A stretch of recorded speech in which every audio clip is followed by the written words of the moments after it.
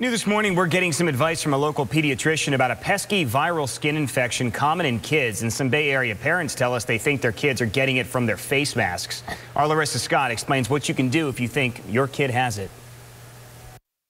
Molluscum. It's a viral infection doctors say is very difficult to get rid of. And some parents say they're worried face masks are making it worse for their kids. It's a type of virus that kind of causes similar to a wart in children. It can happen in adults as well. It's just very common in children. Experts tell us molluscum typically looks a little bit pearly or like a raised area, sometimes resembling a rash.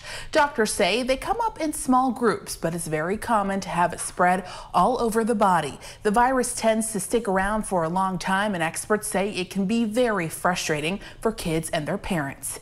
Dr. Meredith Plant at USF says she hasn't seen a recent increase in cases, but says it is something that doctors see often. And some parents tell us they think their kids are getting it from their masks. That's not the most common way molluscum spreads, but Plant says it is possible. Here's what you can do if you think your child may have it. Tell them not to touch it. Cover it up with a bandage, especially if it's on their face. Use that bandage as a barrier between the virus and the mask. And make sure to wash your child's face mask often. I found that for my house, we usually have to wash the masks about once a day.